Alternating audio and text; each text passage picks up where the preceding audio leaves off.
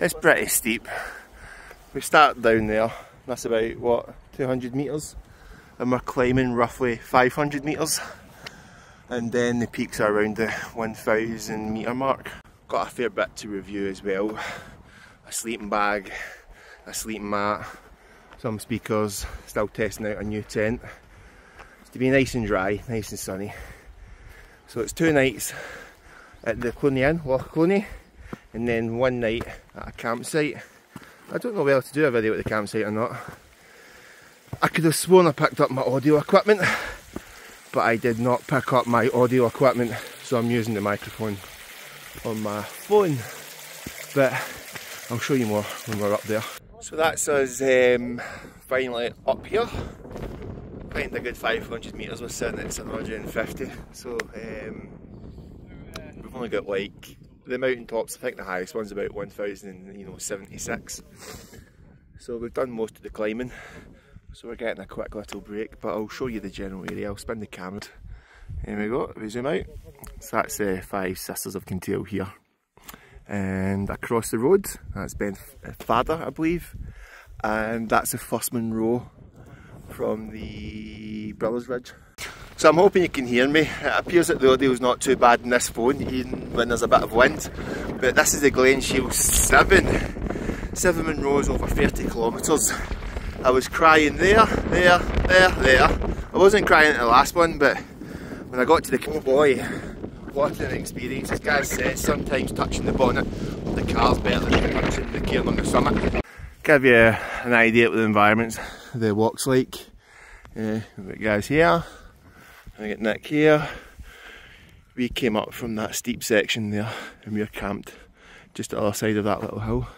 But I'll show you guys what the sections are like. There is no room for error here. Rather narrow ridge. Whoop, whoop, whoop.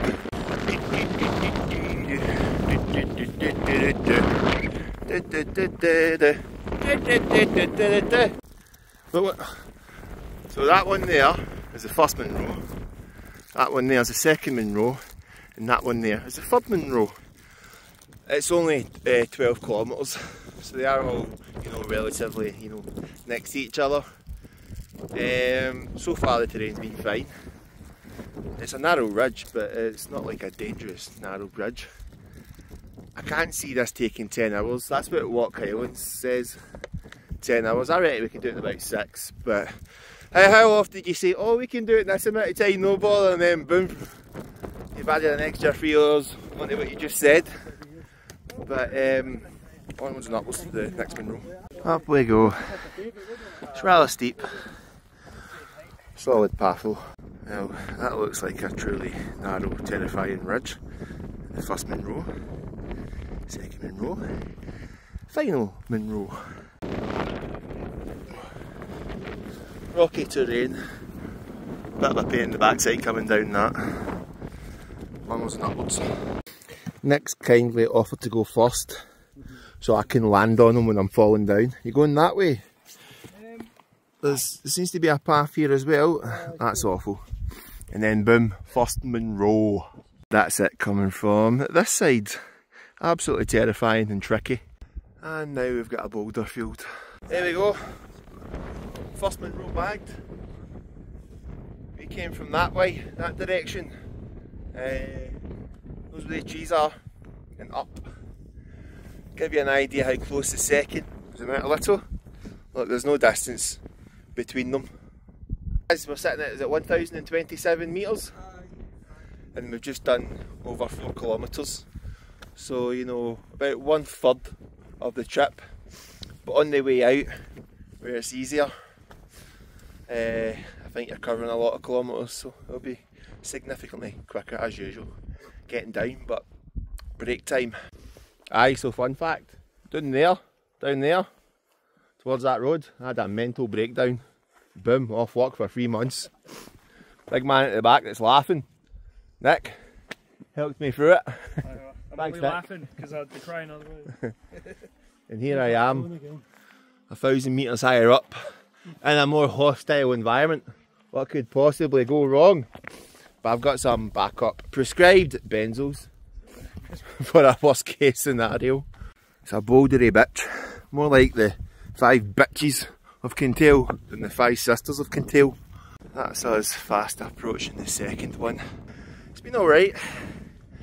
My legs are on form. My back feels a whole lot better. Once we got up there, that's 6 kilometres out of the way. So one more Monroe and 6 kilometre exit. But I really can't wait to get back to the car. And at that point, I'll show you all the camping equipment. So that's the second Monroe done, and we're not looking forward to the third Monroe. That is a narrow ridge. You can see the path there, and it's just a dirty drop. I'm going to need to compose myself here, guys, otherwise I'm going to have a second breakdown in this area. You're on your run. That's like the worst place to have a breakdown. You can't call the AA to fix that. Nah,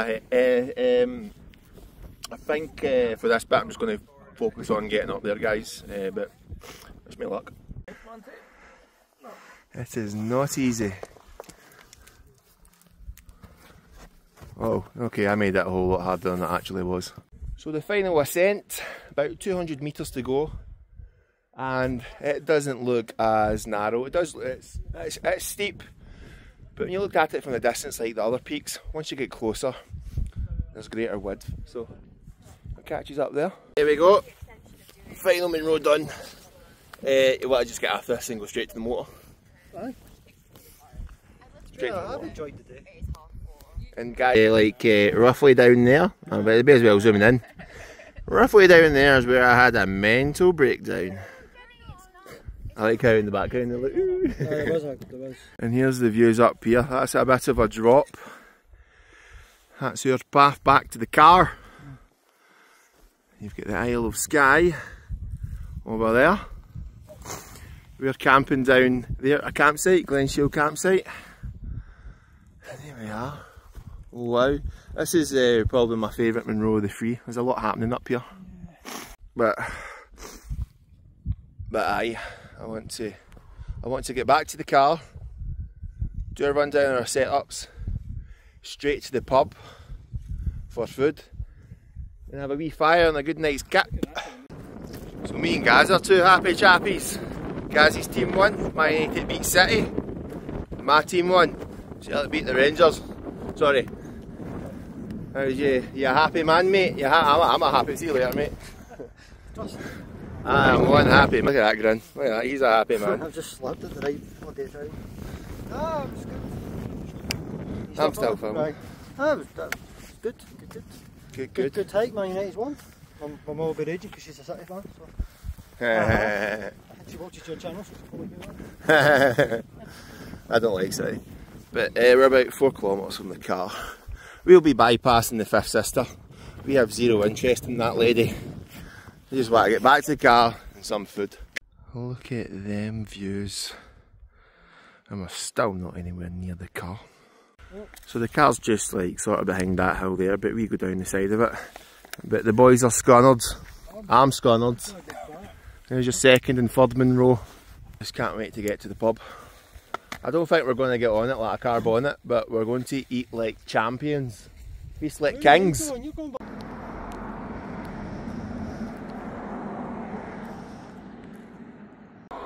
Aye. So there was like 6 hours of footage missing. It was brutal. The last 4 kilometres took us about 4. Then we went to the pub. I ate about 3,000 calories and about 1,000 grams of protein. I'm feeling it, I'm bloated.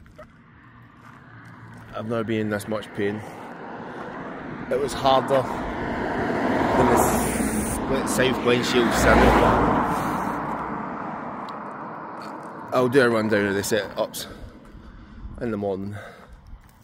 I'm dying. I had heat stroke. It was thoroughly not recommended. I'll catch you all soon. If anyone what's an idea what it's like when there's two people in the tent. It's a wee bit narrow hen, is it? A wee bit narrow. Aye. Aye. Aye. So again, we've got the really thick mattresses and the really wide mattresses. You'll need your bog standard mattress. It's tight in here. That's what she said. This is a family friendly channel, man. Can you just shut up? Get banned for YouTube. But aye, it's tight in here, shut up. And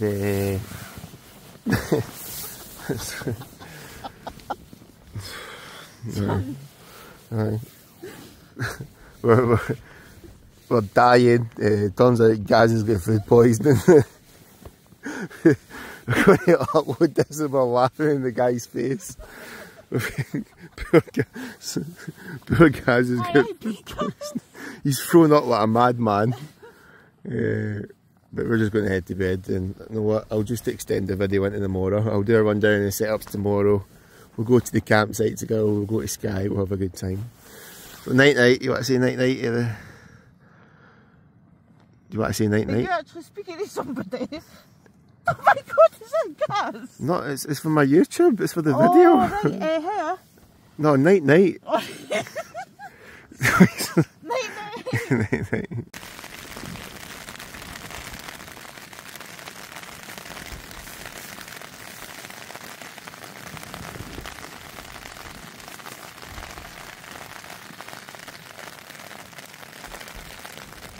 Aye man, so it's just started raining, and the rain appeared out of nowhere, so we might have some heavy rain for the next couple of hours to put us to sleep, eh hen?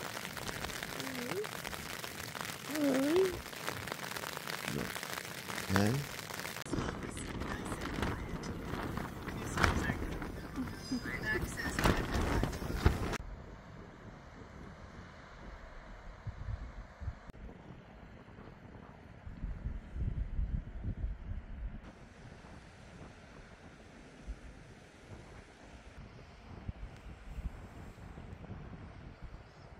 So what a night that was last night. Heavy rain just came in from nowhere, and yeah, lasted for a good couple of hours. Wind picked up as well, but poor Gaz didn't take too well. He ended up having to go home. So the big man's already. I'm going to phone his parents shortly, see how he's getting on. But still 3 of us for the weekend. We're going to see how the troops got on, and then we're going to head off to Skye, get some supplies, and then we're going to stay at a campsite overnight. Aye, so I'm back out in the Robin's Pioneer, and bog standard tunnel tent, 3 poles, biggest one in the middle, huge vestibule. Again, apparently this can handle wind speeds up to 180 kilometres an hour. So it's got the best guy out points where the ropes interconnect. And you've got a guy out point either end, ventilation there, ventilation other end, and a 2-way zip. Good porch, vestibule. And the last 2 nights I've had the Aero Go and Keezer have kindly sent me a new summer sleeping bag to try, and it's significantly better than the Unigear one that I tried out. I was nice and toasty. It's been opened the entire trip. Lisa, it's a Unigear mat, but or a Jamie I think it's called. You slept on both, but it's hard to tell because the ground's been uneven. But I think you've preferred this one you're on so far. Aye, this one appears to be a little thicker. But both do a similar job. You can't get both in the tent, but I've brought the light tour one, so we'll keep the Unigear one for Lisa to test out even more now that I've thoroughly tested that bad boy out. Lisa had the Keezer sleeping bag, weighted down to -22, and it's taken her a while to get warm, but this poor lady can't regulate her body temperature for shit. But overall, Lisa, you've been fine? Aye, it's been class. It's been class. Cool, thank you Lisa. Let's go and see how Nick got on. Showing off in the nature hike Cloud Up 2. An underrated wee tent. Underrated wee tent. Let's have a little look inside. Come have a look, I'm half packed up. Half packed up. I'm trying to get in. It's a that's broke. That's broke.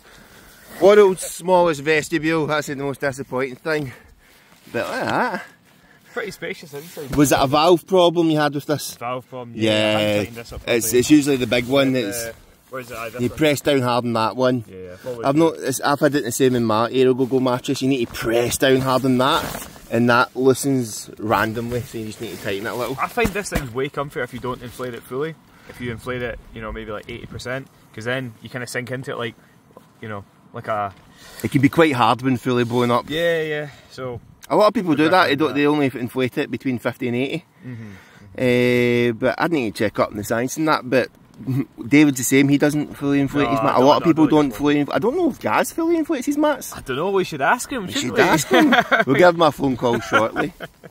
The OEX Fathom EV400.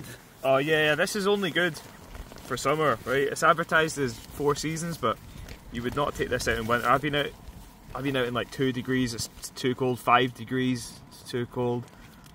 12 degrees. That's about right, aye. Were you in the bag or was it a blanket? No, I had it unzipped.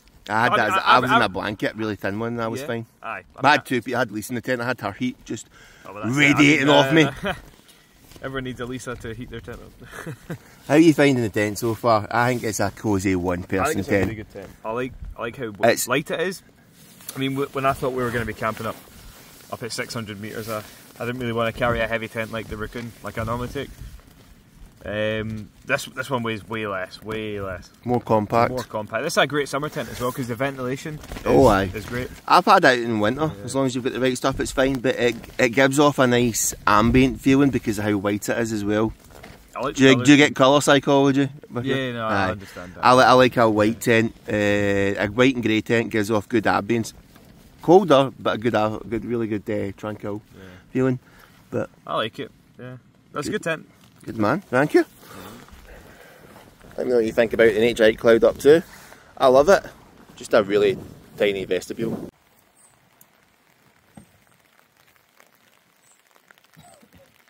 So that's us at our second destination, and we're at the Glenshiel Campsite, so I'll show you guys around in the surrounding environment.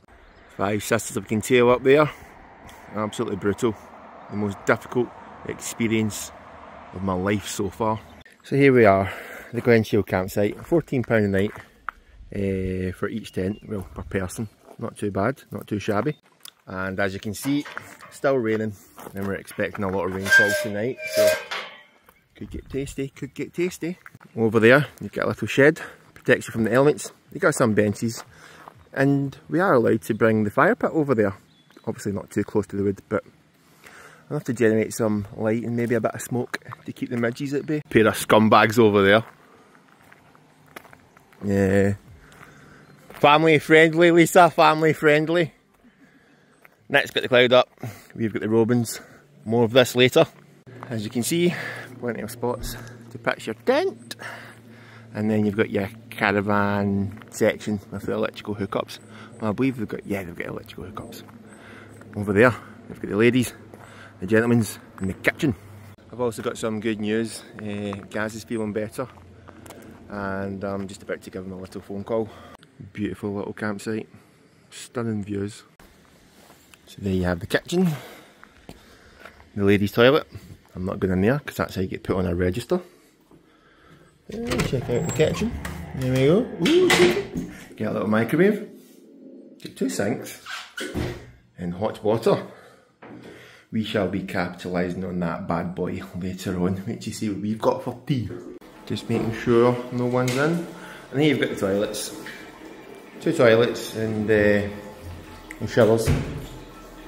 Give you an idea how powerful the shower is, just in case anyone's interested.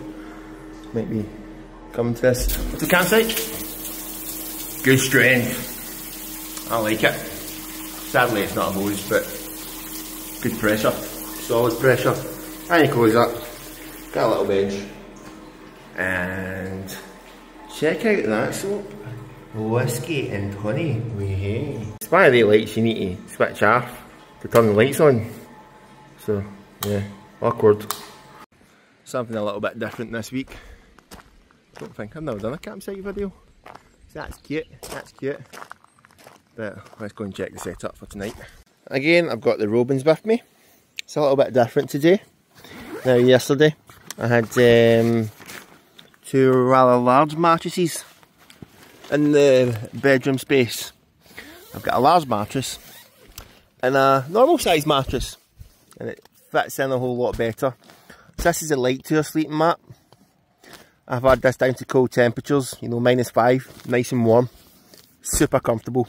I love this honeycomb-esque design. Very underrated mat, very underrated. I would highly recommend it. And again, I tried this Keizer sleeping bag out. I've been trying a lot of Keizer sleeping bags out recently, and this is a summer sleeping bag.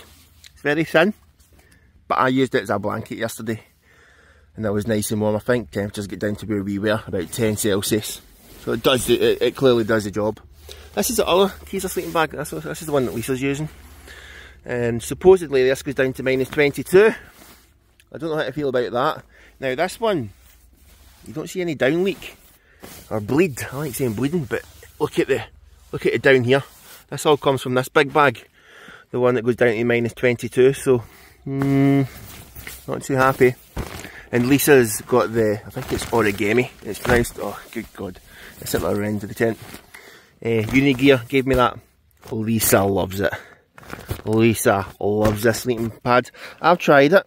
I find it to be comfortable, but it's a summer mat. But I think it's origami. I'll certainly pop the specifications of the mat on this little video. And here we have the vestibule. Oh, Monty! Why would you do that? And it's a very spacious one for 2 people. And what's Nick got with him? The nature hike Cloud Peak. See when this tent's up, pegged out, guyed out. See if you put this end into the wind, it handles the wind very well. Got some ventilation there. It's 1 pole, but it splits into 2 at the bottom and at the top as well. Very lightweight and very compact. It's a tent that I like, but again, guys, look at the state of this vestibule. You know, that is a wee vestibule. A wee vestibule. There's his seat, and his doors purely mesh, so it's a summer tent. Solid ventilation. Really like this tent. I miss my tent. I miss my cloud up. Next got with him the Aerogogo mattress, the one I had last night. Just need to ensure that's tightened, and the one at the bottom's tightened as well. But apart from that, it's a thick mattress. Takes up a lot of width in the tent, but it's super comfortable. They say it's got an R value of 5, but that's absolute nonsense. I've had it down to freezing a few times, and it's been like lying on a block of ice. Nick, with his, he's had it around freezing as well, and he said he was cold too. He's got his OEX Fathom as well, marketed as a 4-season bag. Nick would recommend that you, if you're taking it out, just ensure nighttime temperatures are above 5 Celsius. But yeah, roomy little tent, cosy little 2-person tent, but very cosy 2-person tent. Good tent for you and a dog, but another 2 human beings asking for trouble. It is rather cute in there. Plenty of space. Plenty of space. You even got a couple of mirrors over there. It's time for tea, and guess what I'm having? That's the rain rolling in. Rather handy. They've got bins as well. It's time to capitalise on the kitchen while the rain's on. On this side we've got a chicken madras with pillau rice, and here we have chicken tikka with lentil rice. Only about, that's 388 calories, that's 500, so less than 900 calories between them. A curry on a campsite. What on earth do these things mean? Just put it here and hope for the best. For the rain has arrived. Aye, it's been an interesting little day. Wake up about midday, pitched the tent up here, went to Skye, got some cracking food out of a little cafe in Broadford, came back, sat in the shed, made some friends. Now we're getting a little drink and some food. Well, this place is absolutely gorgeous. I want to do more campsites. Nick's just coming. Nick is getting soaked. The midges are bad here. In fact, no, you lying, Monty. There's a lot of midges, not swabs of them. I don't know if you can see these guys up here. But they've not been bothering me. I put smidge on. Feeding to Isla, the smidge is very successful, very useful, very effective. Or eating time's over for them. Eating time's normally, 6 o'clock in the morning, 6 o'clock in the evening. But no. Can you see? No, you can see. There's Nick coming with his microwavable meal. Nick, I don't know how to work in the microwave, mate. It's got like multiple settings. I mean, you want to have a look and hope for the best. We're gonna get it out. 2 pounds in one. There's no one else in here. I've just put it on this little setting and hoped for the best. This one. What does that mean? What does that mean? What does that mean? What does that mean? What does that mean? I would say that's low setting, medium, high, and very high. But that's defrost. When you move them around, it says def, as in defrost. Death. DEF, as in defrost. Oh, death. Not as in deaf, as in death. Oh no! Oh my god, run! I don't want to die. What is this? This is not one to you. Is that camping? Deaf, I'm not familiar with deaf. No, camping with a microwave. I mean, we're used to. Should have brought my own microwave. Camping with gas stoves and stuff. What are you having for tea? Chicken joe. It's high in salt. That's what I like. Chilled, char-grilled chicken. Yeah. In a aromatic jalfrezi sauce, and tomatoes, onion, and red peppers. That's it. Guaranteed delicious. Guaranteed delicious. It's cold. Nick's in control. When you go, Nick, make my dinner. Right. It needs to be heated for 11 minutes. Right, exactly, but he's got it on the one steam function, right? 2 little steams, 3 steams, 4 steams, right? And he picks that one because he thinks that somehow that's the best. So what steam does it go on? Well, it needs to go on, surely. Well, wait. P100. What does P100 mean? What does P80 mean? What does G mean? What does G mean? Not defrost. Right. I think that is the highest setting. I think that's power 80%. But that's power 100. Right, yeah, power 10%. Right, I figured it out. Power 10%, power 30, power 50, 80, 100. So 100. So we want 100, yeah? For 11 minutes. Wait, See if you burn my dinner, I'm eating yours. Right, well, that's fine. I've got 2 dinners, so... 11 minutes, mate, the pressure's on you. 11? Turns out I've misread. It's not put in for 5 minutes, stand for 2, then 4.5, stand for 2. It's separate instructions, so my dinner's on fire. Sorry, man.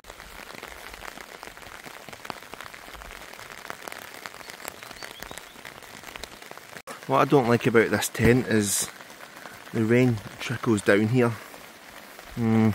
Some rain hitting off the tent footage.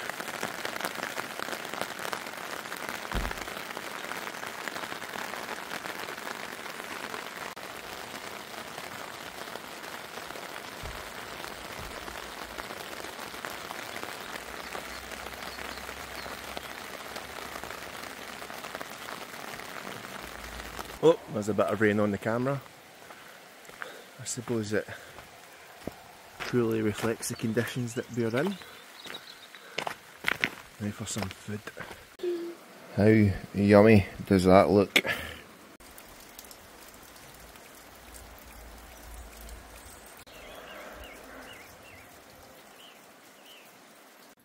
Nick, you're a man of sound science. What's your opinions on the Thron Smart Merchun C2? Well, I would say where we are right now, which is in a campsite, right? And the time It's 11 o'clock, so it's after 10 o'clock. That's quiet hours, so you can't be making too much noise. A speaker like this is really good, from my experience, in a small group round a table. It's got this 360-degree audio, so it kind of sounds the same no matter where you're sitting. Whereas when you've got normal speakers, you've got the kind of, you know, the front of the speaker where it's projecting most of the vocals and stuff, and then you've got the bass port at the back, and it's projecting the bass and stuff like that. So it's quite directional. So you don't really want it in the middle of a table. It sounds kind of rubbish, because, you know, if you're sitting to one side of the table, you get a lot of the vocals. If you're sitting to the other side, you're getting a lot of bass, you know. Whereas this thing, you stand it upright, and it's like, it just sounds the same no matter where you're sitting. It also sounds quite good on low volume, which I really like. When it's quiet hours like right now, you know, and it's dark, and people are sleeping, you know, then it's good, because you can huddle around it and get good sound. I think where it falls down is when you turn up the volume. You don't really have that substance. You don't have that bass, you know. It kind of lacks in definition. So if you're looking for a party speaker, this isn't really a party speaker, you know.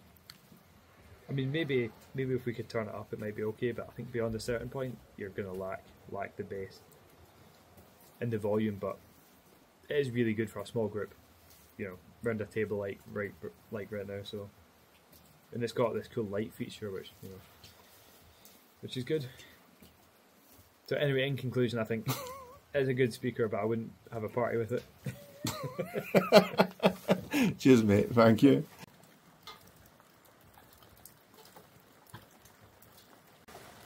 So a brilliant night so far. We just sat under this little shed. It's been heavy rain for like the past 2 hours. Sat and listened to some music.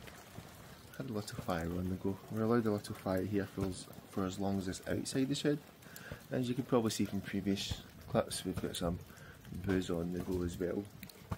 But the wardens on this little campsite, the Glenshiel Campsite, have been absolutely fantastic. Very reasonable. We've met some cracking people with similar, you know, interests, hiking and music. Yeah, it's an absolute banger. It's just a shame Gaz isn't here. But it's about 11:30. Going to finish the last of the booze, then head to bed and get more footage. Hopefully apparently the rain's to stay on to about 4 o'clock in the morning. Some more footage of the rain hitting off the tent.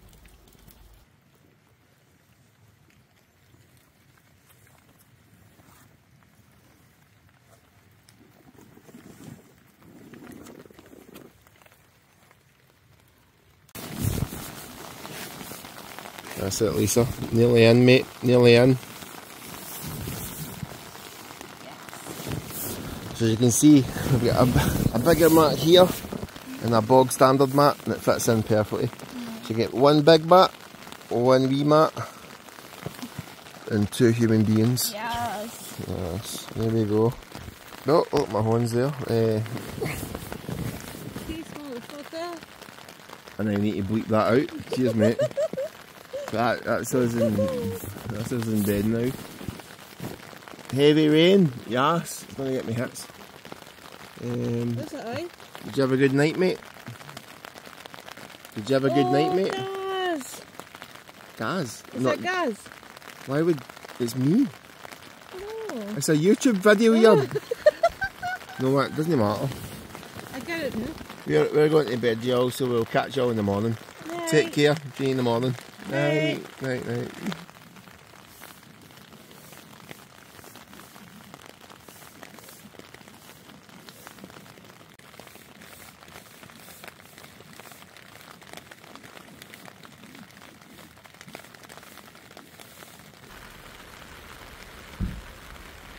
Maybe you can be out there.